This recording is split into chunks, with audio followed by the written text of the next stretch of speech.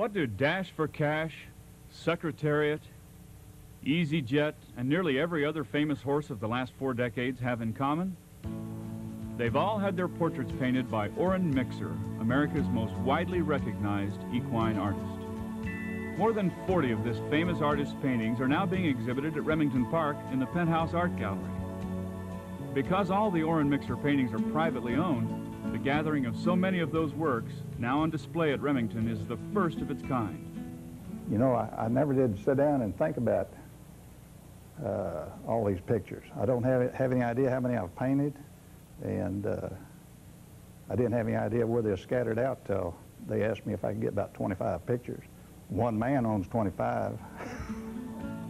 Mixer refers to himself as just an old cowboy with a paintbrush, but his talents as an artist are undeniable. Among his clients are a former president, radio, TV, and film stars, and a virtual who's who in the world of horse racing. Well, President Reagan, he's a favorite guy. I like him, but I painted 2 Arabians, enjoyed that very much. And of course we have one here for Paul Harvey. I have some good friends in Mexico. We have one painting here that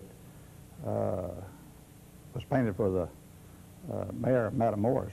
He has quite a few of my paintings, and then he brought a movie star and a singer into my studio one day, and I ended up painting a very large picture of Vicente Fernandez, but he wanted a painting of a black horse with a bald face, 4 socks, and a blanket, so I created this horse. Orren Mixer's racing acquaintances date back to early in his career. One friendship he established was with the late B.F. Phillips, one of the all-time leading breeders and owners.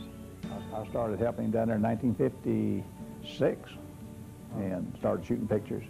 They had these, of course, Stanfield over at Tulsa, and B.F. Phillips had the 2 first stallion stations. And B.F., of course, you know, it was all new to them. Orren Mixer is in his 6th decade of painting the animals and people who make up the culture of the West. A native of Oklahoma City, the 71-year-old Mixer now lives in Arcadia, just west of Edmond. There, he continues to create the lifelike portraits which have made him one of America's most respected and beloved old cowboys with a paintbrush. All of my paintings, there's almost a story behind all of them. I know the people. I go to their ranches and paint their horse or paint a picture of them, and to me, they're just friends from there to lifetime. I've enjoyed it. I enjoy every day of it.